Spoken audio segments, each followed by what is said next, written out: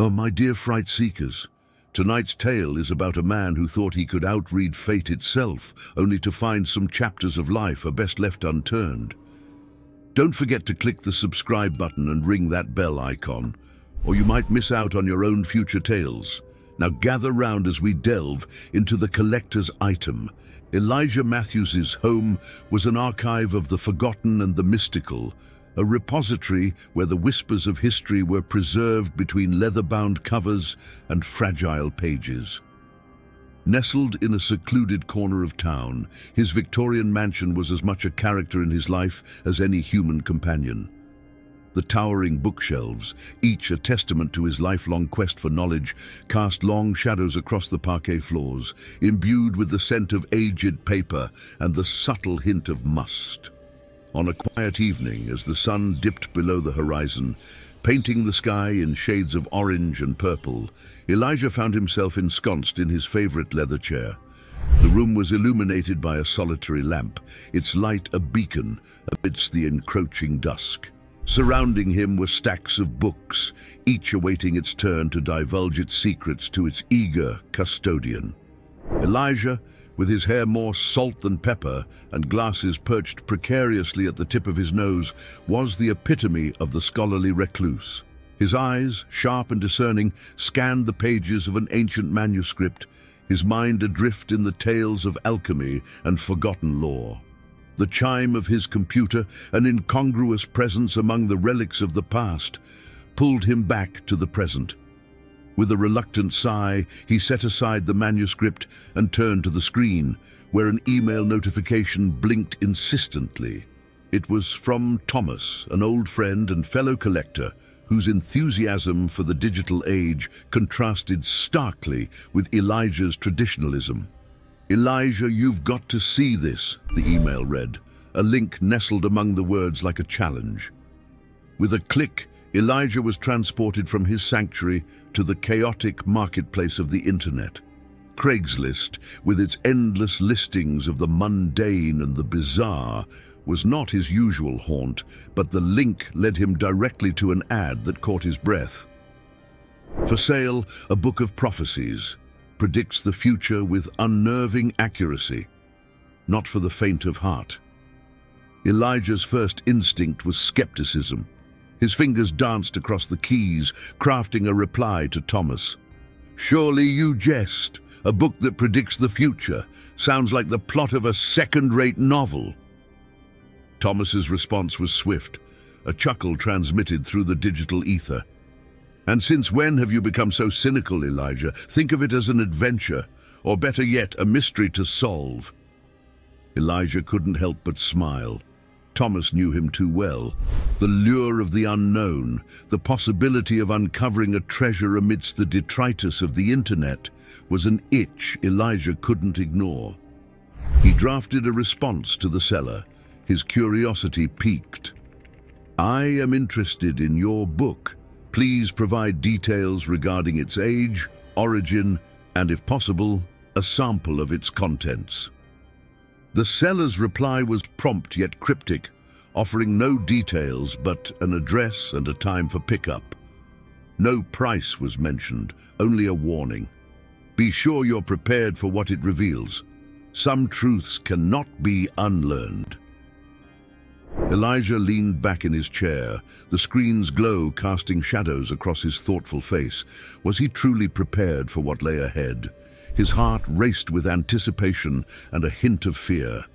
This was no ordinary acquisition, but the beginning of a journey that promised to stretch the boundaries of his understanding. "Curiosity," he whispered to the silent room, "has always been my vice." With that, Elijah Matthews stepped out of his comfort zone, unaware that his life was about to intertwine with a destiny beyond his wildest imaginations. The night outside was calm, but within the walls of his home, a storm of curiosity and apprehension began to brew, marking the first steps of a journey that would redefine everything he thought he knew about fate, free will, and the nature of time itself. The book arrived on a day washed in the golden hues of an early autumn afternoon. Elijah's anticipation had built a nest in his chest, fluttering with every ring of the doorbell or knock that echoed through the halls of his home. When the parcel finally lay in his hands, unassuming and wrapped in plain brown paper, a shiver of excitement ran through him. It was heavier than he expected, its weight metaphorical as much as it was physical. In the solitude of his study, with the world outside reduced to a whisper, Elijah unwrapped the parcel. The book was nondescript, its cover a dull, faded brown, devoid of any title or author. It felt old, ancient even, its pages yellowed by time, but remarkably well preserved. He opened it with reverence, a ritual he had performed countless times with countless books, yet this time it felt different. The first page contained nothing but dates and brief descriptions, a chronological list that seemed mundane at first glance. Elijah scoffed, a part of him disappointed by the anticlimax. "Predictions, huh?" he muttered to himself. "Let's see how accurate you really are." The first date was for the following day, predicting a sudden, unexpected rainstorm. Elijah, ever the skeptic, checked the weather forecast. Clear skies for the week. He went to bed that night with the book on his mind, its challenge almost mocking in its simplicity.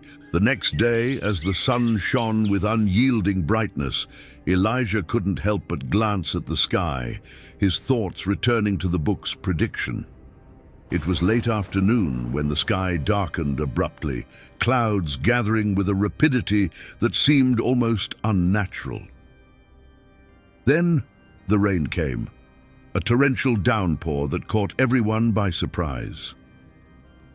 Elijah stood by his window, watching the rain lash against the glass, a sense of unease growing within him. Coincidence, he insisted, though the conviction in his voice was less than total. But as days passed, each prediction unfolded with alarming accuracy. A blackout that plunged his neighborhood into darkness.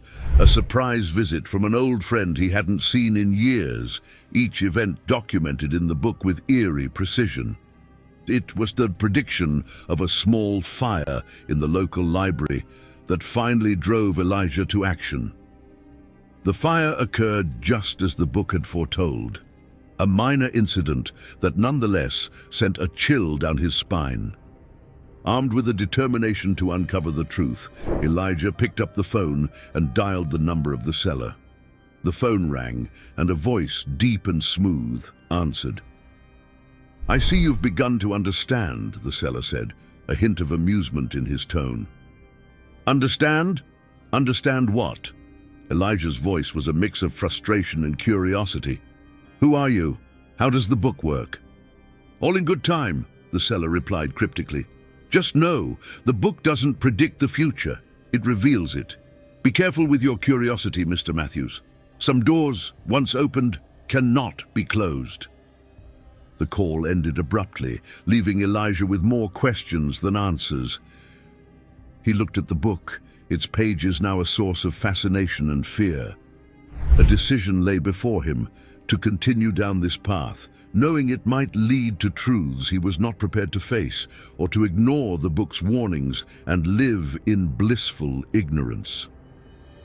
Elijah's choice was made in silence, a silent vow to uncover the mystery of the book, not knowing that this decision would lead him into darkness far deeper than he could imagine. The book was no longer just an object in his collection. It was a puzzle that consumed him, an enigma that whispered of things yet to come. Elijah's quest to unravel the mystery of the book propelled him into realms he had never before navigated. The more he delved into the enigmatic predictions, the more he realized that mere academic prowess would not suffice. He needed insights from those who tread the line between the known and the unknowable. Individuals whose lives were entwined with the arcane and the occult. His first encounter was with Professor Harold Jenkins, a historian specializing in esoteric beliefs and ancient prophecies.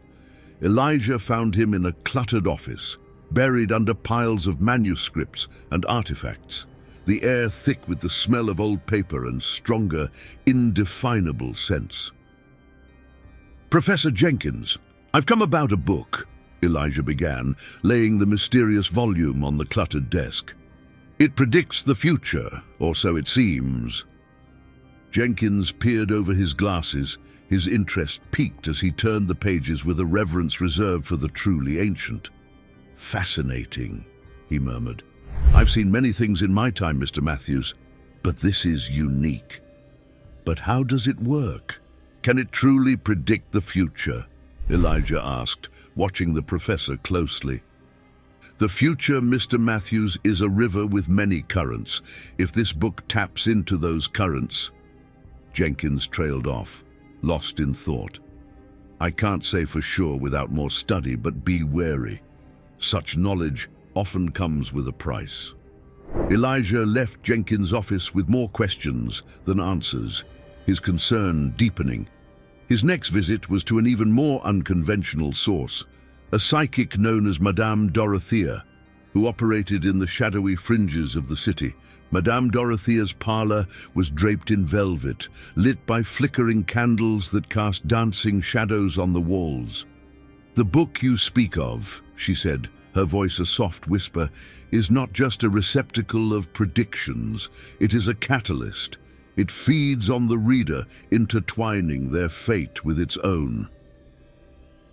Elijah felt a chill despite the warmth of the room. "How do I break its hold?" he asked, desperation creeping into his voice.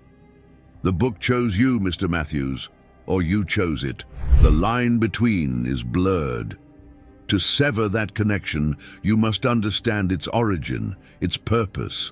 Seek out the Creator, or those who have been ensnared before you." Her words were a riddle wrapped in a mystery, yet they gave Elijah a new direction. His search led him to Leah, a journalist whose skepticism had once mirrored his own. They met in a cafe, the buzz of the city a stark contrast to the solitude of his recent days. "You're chasing shadows, Matthews," Leah said after he shared his tale. "But I'll admit, it's intriguing. A book that predicts, or creates, the future.